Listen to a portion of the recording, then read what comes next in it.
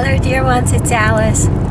I am of the stars, and I was just going over in my mind an emergency exit routine when people have the subconscious desire to stop your heart and give you a heart attack and actually lay you low, as they say.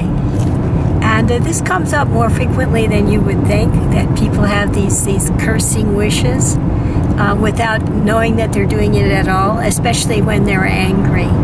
Happens amongst family, and it happens amongst friends and acquaintances in the workplace, and not just with total strangers at the supermarket. In fact, it's more likely to happen with people that we know.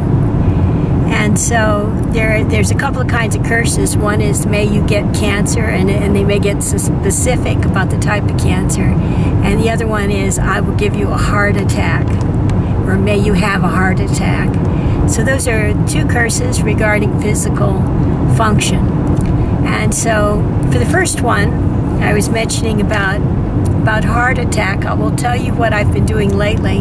I've had a number of successful techniques, and this one that I've been doing lately is very easy.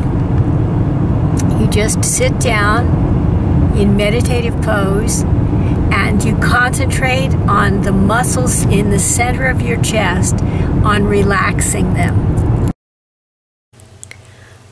And then for the problem of cancer curses, you can use this activation of light. Spirit to team, optimize physical health, heal body cells and DNA, purify my subtle bodies, cleanse my soul of all past injury, for the all through free will.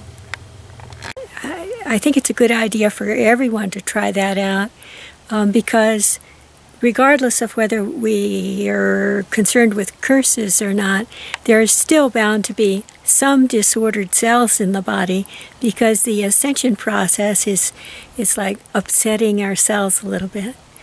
All right, go with God. Be at peace. Talk to you another time.